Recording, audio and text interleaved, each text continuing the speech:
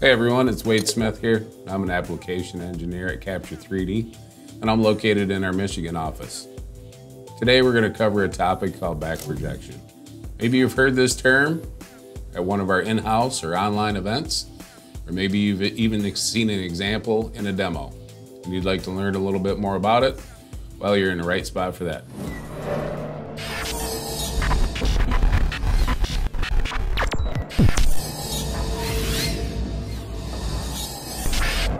Whether you want to see the deviation of a surface comparison on a die, or some sort of tooling that needs some repair possibly, or even add a new feature to a prototype part or an existing part that has an engineering change and maybe an updated CAD model isn't available yet.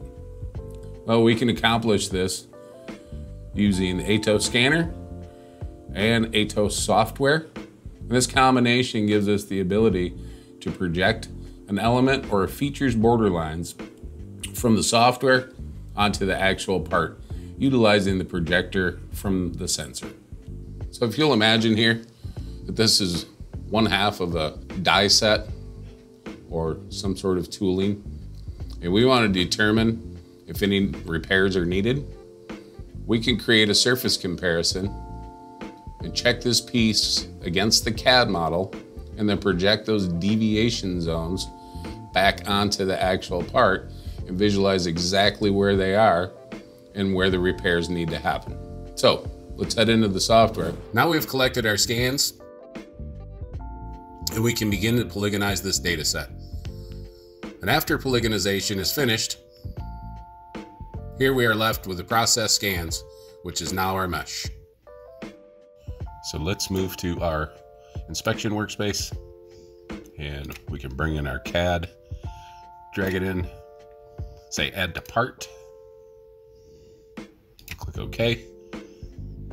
And as always, we need an alignment in our project, so we can quickly do a pre-alignment. Now our data sets are lined up. We can make this coordinate system invisible, we don't need it. And up here in the upper toolbar, we'll go to surface comparison and create a surface comparison on CAD.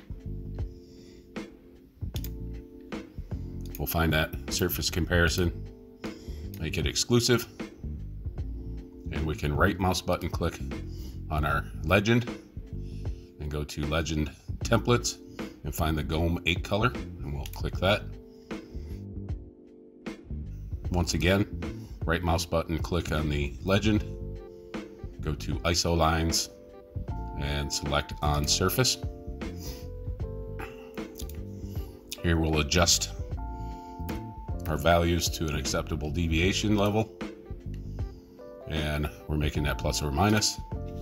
So here you see the deviation of our color map, and it's divided into zones now, and each color represents a zone of deviation. And now we can project these ISO lines onto our part.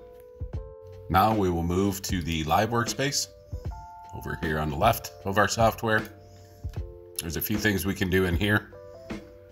We can define a component, which would be maybe a piece that gets assembled to another piece, put reference points on it, and then we can use those reference points to position it into the correct place to the mating piece. Also, we have touch probe measurements, which allow us to measure features, circles, slots, cylinders, planes, and those types of things. And we are going to be working in the project elements on measuring object. So we want to project our surface comparison onto our measuring object. All of these functions require use of reference points that we've previously collected, specifically for the projection mode that we'll be using today. This allows us to project our ISO lines into the correct position.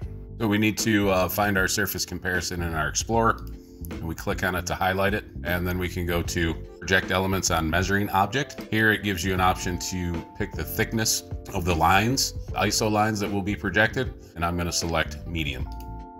As you can see, we have the boundary lines for the deviation zones defined by our legend with color, and also we can see the projection through the live view. You will notice as I move the part, the projection moves as well. and that's because of the reference points we collected. The software uses and remembers those points. Looking at the physical part, once again, I can rotate the part, and the lines will be placed in the correct location and orientation. Now we can mark directly on the part any areas of interest. Here we could mark this area at the top of our part, as well as down here at the bottom. These zones are both in the red, and we could note to remove 0.35 millimeters of material because this is above our CAD. Or this blue zone here in the middle needs 0.25 millimeters of material added because it's below the CAD model. Another situation that we may use back projection for might be that we need to add a feature to say like this part. It could be for prototype or even engineering change. We need some sort of initial analysis, and we're going to start by projecting the nominal elements onto the actual part. So for this case, we don't need process scan data. All we need is one, maybe two scans. So I'll go ahead and take a scan now. And we have our scan data, and we also have identified our reference points that we'll be using in just a couple of minutes. I'll bring the CAD in, say add to part. Now that's in our project, and we can go ahead and create an alignment, pre-alignment here. And you'll see that the scan data is now in line with our CAD. So here we can go ahead and make the CAD exclusive. We'll drag it into the 3D view. So we'll go to the construct surface point. We'll click a place on the CAD, some arbitrary place. We can click the drop down where the coordinates are and edit those values to some known value. Here we'll make it some even numbers, just so it makes a little more sense. Select OK. We'll pick the normal direction of Z, create and close. And there we have our surface point on our CAD. Give it a measuring principle of no measuring principle. It's just a nominal feature. We'll go to construct, circle, point, normal. We'll select the label for the point and also select the label for the normal direction, both being the surface point we created. And we'll give it some known diameter. Open the Explorer. We'll go to our nominal elements and find our circle and our surface point, and we will select them both by holding down the Control key and clicking on each label. Make sure that we're working in the live workspace. We'll give the circle no measuring principle as well. Cleans up our project. We'll go to project elements onto measuring object, and we'll select the medium for this scenario. I'll zoom in on the live image, and you'll be able to see where the circle with a crosshair is projected onto the part. The crosshair is there because we selected the surface point as well, and we could actually mark this out on the part. This way, you could take the part directly to a drill press or a punch to create the hole in the part. This is a live view of the sheet metal part outside of the software. Show you the projection again, both the circle and the surface point creating the crosshair. So now we have the center as well. Well, that wraps it up for back projection. As you saw, it only takes a few minutes to create either an inspection or even a new feature that could be projected directly onto the part. And then that information can be used for further steps in your process. Well, I hope everyone enjoyed this video. Once again, if you please click subscribe below, and make sure to contact us if you'd like to schedule a one-on-one or check us out at capture3d.com. And we'll see you back here next time.